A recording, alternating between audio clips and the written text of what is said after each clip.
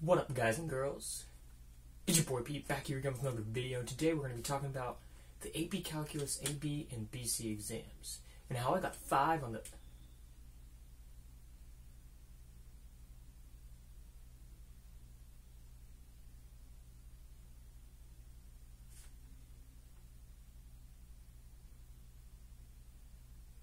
We're going to be talking about how I got a 5 with 5 on the AP Calculus AB and BC exams. So, yeah, it's pretty exciting. Yeah, let's get started.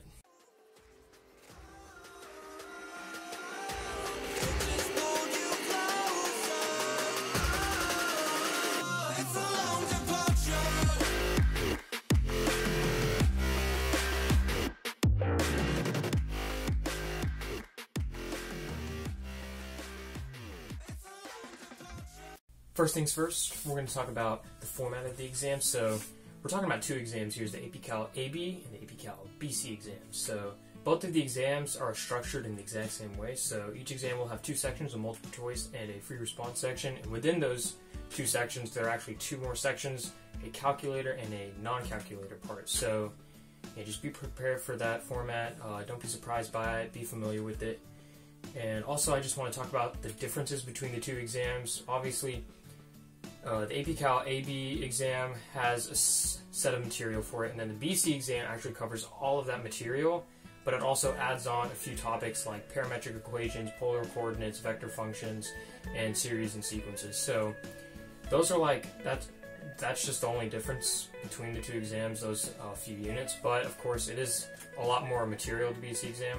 So just be aware of that. My school actually, the reason I took both of them is because you had to take AB before you took BC at my school, like it was a prereq for it. But a lot of other schools, you can choose between the 2, so depending on how you feel, if you're comfortable with the AB material, you can move on to BC already, but it really just depends on your situation. So yeah, just make sure you're familiar with the format and check out, just depending on your situation, just pick whether to take the AB or the BC exam. So yeah, it's pretty.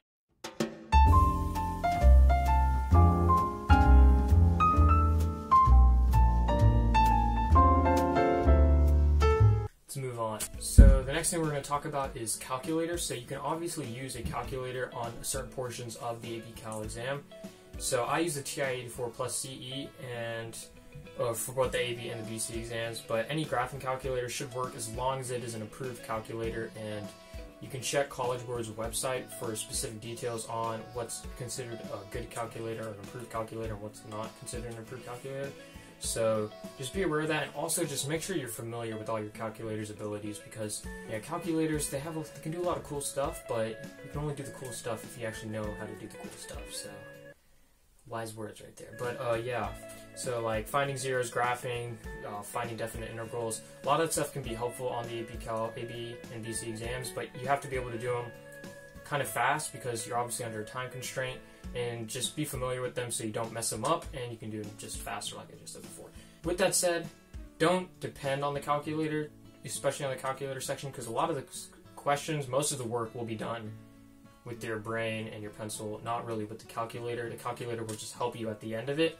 So don't depend on it, but be familiar with it to really maximize your chances of doing well. Let's move on to the next section. Another thing I want to talk about is the scoring curves between the AB exam and the BC exam.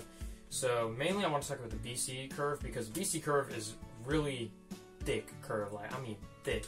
So like I think 40% of people who take it get a 5 on it. So which means you don't have to do exceptional on the exam to get the 5, the max score.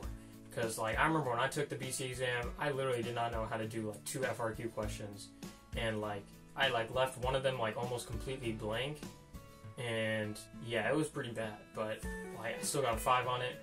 So it's not necessary that you do amazing. A lot of the AP exams, 70 to 80% equals a 5 usually on the exam, but with BC it's closer to 50 to 60%. But I would double check obviously the curves, but just be aware of that BC curve, because it's a lot more, it's the thickest curve in the history of thick curves. It's a freaking thick curve. I don't know why I keep saying thick, but yeah, let's move on. So now we're going to talk about a few strategies that you can use to study for the AP Calculus AB and BC exams. The first thing I want to tell you guys is practice makes perfect. So math, in my opinion, is all about practicing and doing a lot of problems. If you don't practice, you're probably not going to do well, but if you practice a lot, you can actually do well without actually knowing all the, like, having a complete understanding of all the concepts that are being tested on the AP Calculus, AP, and BC exams. So make sure you practice a lot, and there's no substitute for practicing. You can't, like, magically learn how to do problems without actually doing problems. So make sure you just practice and put the time in and the work in to do the practice, because that's my first tip. My second thing is AP Calculus, AP, and BC have lots and lots of concepts. So make sure you are learning the concepts. And so, for example, like limits, integration, derivatives, they're all like, they have a lot of rules associated, like L'Hopital's, the hospital rule. That's what, like, I feel like I want. Whenever I see that word, I just want to call it the hospital, even though it makes no sense. It might send you to the hospital. Okay, whatever. All those, like, ideas in calculus have, like, associated rules, like you have the chain rule, integration by parts, all that good stuff. But the key ideas behind these topics can be explained graphically really well. Like, the actual ideas of, like, limits and stuff can be explained graphically. So I would try and focus on graphing and see how those concepts manifest themselves in graphs. And that'll really help you understand the concepts behind a lot of things. I want to recommend one YouTube channel. There's a YouTube channel called 3 Blue, 1 Brown. It's like a really good YouTube channel for math. So the man literally explains stuff so well with graphics and animations, and you'll really understand a lot more about calculus through those videos. But also, he has the most soothing voice in the world, and it might, like, cure your depression, like, instantly, like, literally, like, you can just, like, you'll fall in love with math and fall in love with the guy's voice. Like, it's weird. Okay, but yeah, with that said, learn the concepts and practice well. So those are, like, the two main, I guess, components to studying. And yeah, but there's also a third component that I want to talk about, and that's memorization. So unfortunately for the AP Calculus, AP, and BC exams, you need to memorize some stuff. So, like, you literally cannot take a derivative or an integral without knowing the rules for taking derivatives and doing integrals. So you actually have to memorize the rules. So that can be used with Quizlet, like flashcards, however you want to do it, or simply practicing and doing a lot of problems.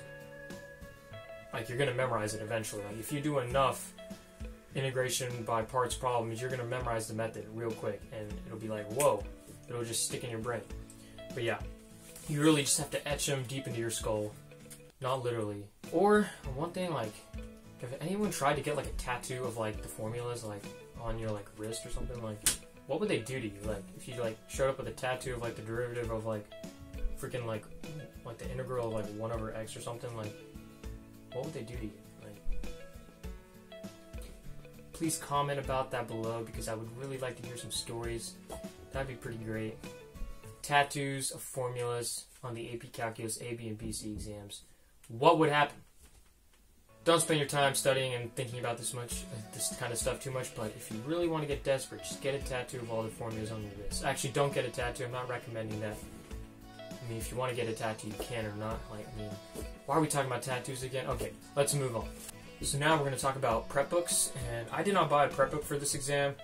Like, I felt very comfortable with the, like, all the past FRQs that we did in class, and we also did a practice exam in class, and I just felt comfortable with the material.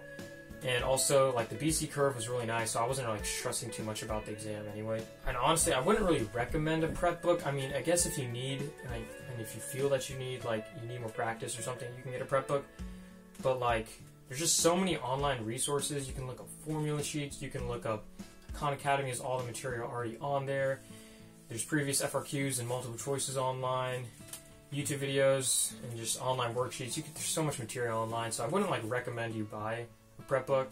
But obviously, I'm pretty sure Princeton Review, Barron's, all of them have excellent, like, review guides. Just make sure you do your research before buying them, because you're spending like $15 on them. So just make sure you do your research before you buy it, but I wouldn't really recommend it. And then last but not least, I want to talk about the resources, other online resources that you can use. So I would recommend Khan Academy. Obviously, I already mentioned that before. I recommended 3 Blue, 1 Brown as a, like, a conceptual source of studying, I guess. And I can also recommend Organic Chemistry Tutor. Like, he basically does everything, like, science and math related, like, in the history of science and math. And I would really highly recommend him. He's very thorough, and So yeah, those are like my main 3 online resources for the AP Calculus exams. But yeah, that's pretty much it for today. So if you have any questions, just leave them in the comment section below. If you just feel like commenting, also comment. I mean, that's pretty cool too.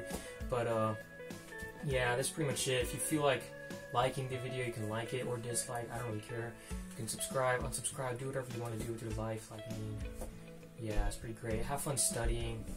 Math is fun. I mean, just kidding, it's not fun, but like calculus, if you're going to engineering or math, you're going to be using it a lot, so, or at least in your first, maybe not in like actual jobs, but you're going to be using it in college at least, because I mean, yeah, it's engineering, but yeah, whatever.